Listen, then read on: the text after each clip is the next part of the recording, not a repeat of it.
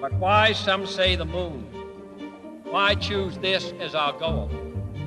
And they may well ask, why climb the highest mountain? We choose to go to the moon.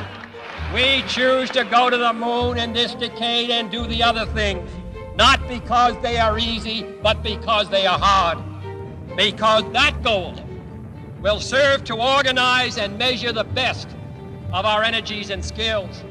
Because that challenge is one that we're willing to accept, one we are unwilling to postpone, and one we intend to win.